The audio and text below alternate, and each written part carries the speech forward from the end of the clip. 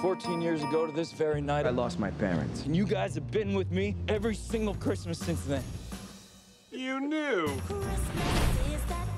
We're going to the best Christmas party in New York City. So that gives us several hours to hit as many traditions as possible.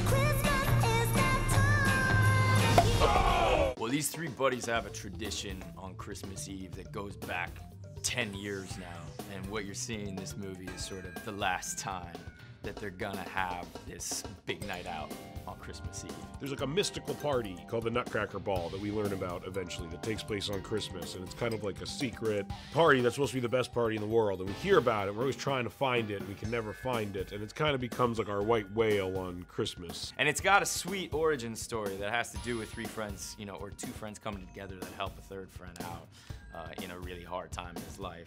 And then this year, finally, we get tickets to it, and it's kind of poetic because it's our last year, so we figure, like, you know, we'll go out with the bash. We have decided to end this tradition.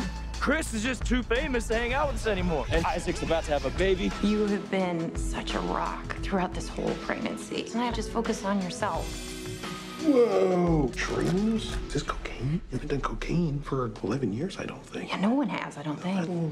You know, it used to be this way. If you look at the old Eddie Murphy movies or the Richard Pryor, Gene Wilder combos, you really loved those movies because the characters were so unique and endearing. Like, you could identify with those guys and really want to go on that journey with those guys. And that's something that I think they've captured in a really unique way, specifically with this movie and with, you know, my character and even Joe's character. You have one joint? She doesn't know that much about drugs. The proportions of this shit is all off. Hey, Ma, it's Chrissy Poo! Chris, what are you guys doing? Merry Christmas! Oh, sweetheart. Oh, you smell like weed. No?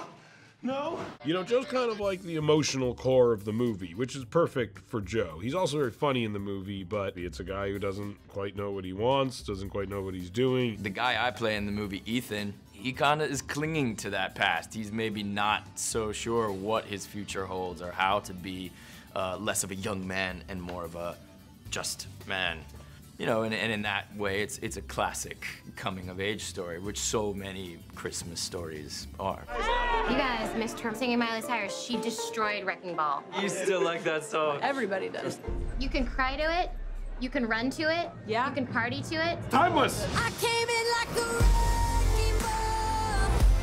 I never hit so hard. You see the movies and you're like, oh, these dudes just pick up a camera and throw together a movie. And it's like, no, a lot of insight and thought goes into it. A lot of people look at these movies and think, oh, it's easy, I can do that, until you get in the midst of one. Once we realize, like, oh, it's a Christmas movie, like, we can kind of, again, like, step into these realms and indulge in them a little bit more than we normally would.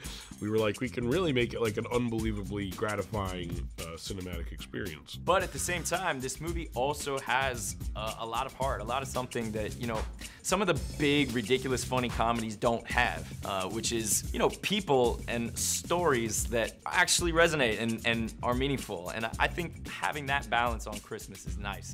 Don't you dare throw up in here. Swallow it like a girl would. I need a barf bag. No barf bag.